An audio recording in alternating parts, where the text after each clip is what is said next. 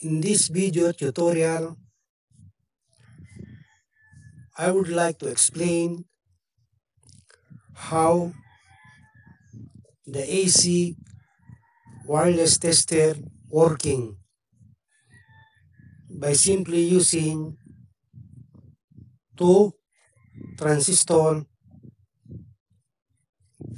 one LED, and a battery.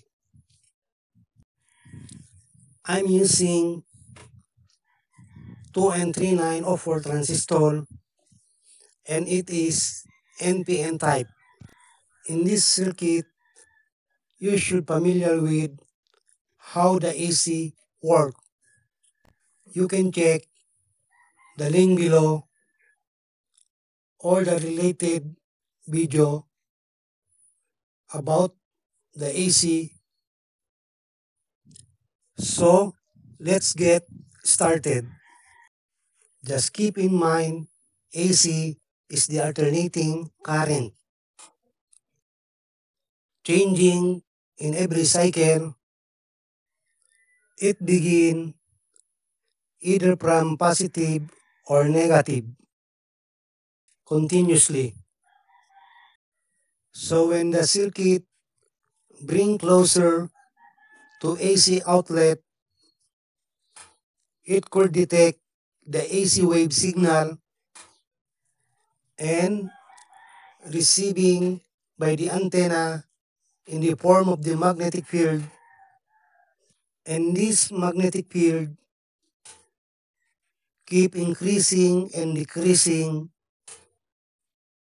due to the AC current keep changing from positive to negative cycle. So the moment the magnetic field collapsing or decreasing, then it releasing the current to the base of the transistor, causing the collector emitter as a closed switch. Then the current flowing through the collector of the transistor 1 and goes out from the emitter, then flowing through the base of the transistor 2.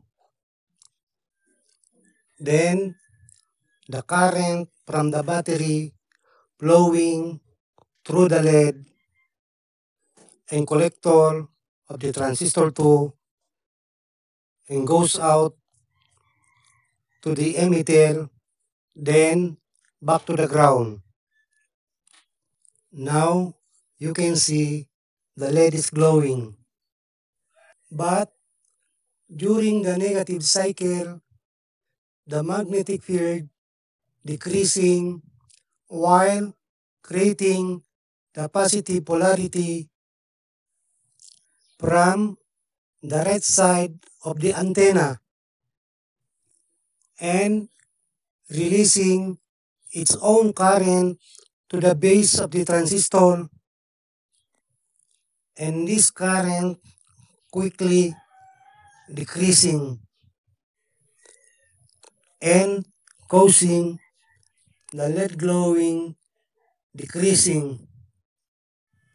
So when the signal alternating to positive cycle,